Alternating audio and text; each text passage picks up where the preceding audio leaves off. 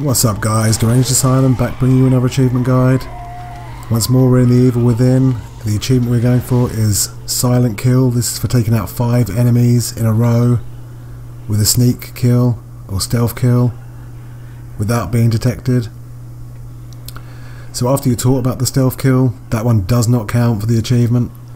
You'll be coming across the back of a guy and it'll teach you how to stealth kill. That will not count. Once you get that cutscene that you just saw, you're going to want to crouch behind this hay, wait for this guy to come out. After a while he'll start to walk away from you.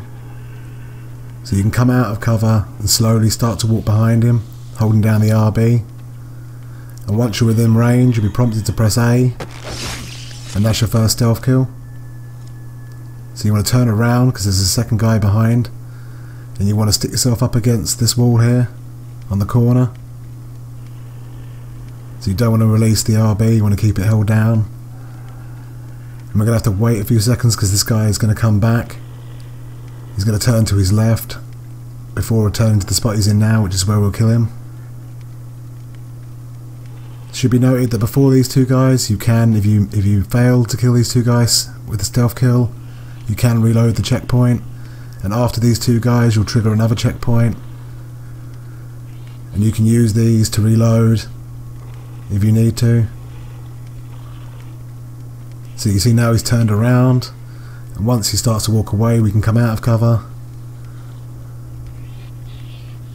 and slowly start to make our way towards him. And again, when prompted to press A, get the stealth kill. And that's number 2. So now we need to go out onto the road and follow the road around to the right. And there are going to be another 2 enemies up here. One's on the road up ahead. You want to avoid him first and go for the guy at the back holding the torch.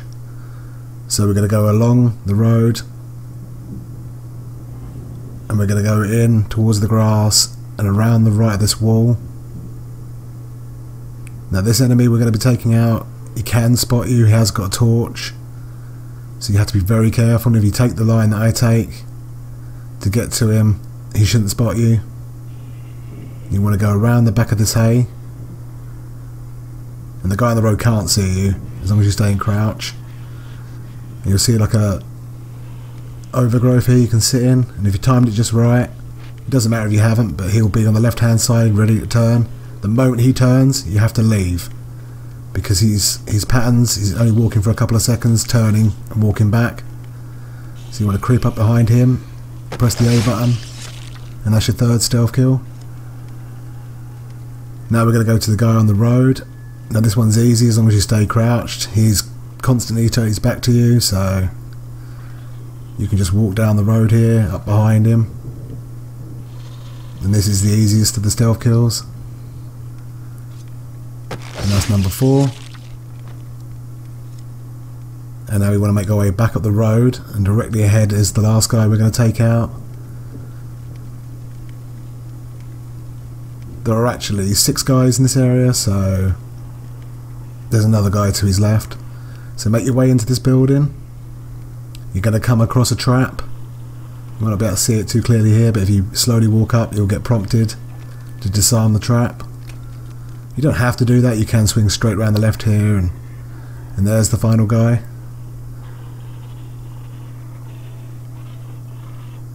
And once he starts to walk away, we're going to make our way forward and we're going to stealth kill him.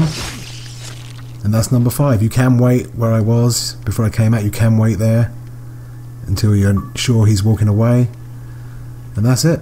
20 gamers course, Silent Kill. Thanks for watching.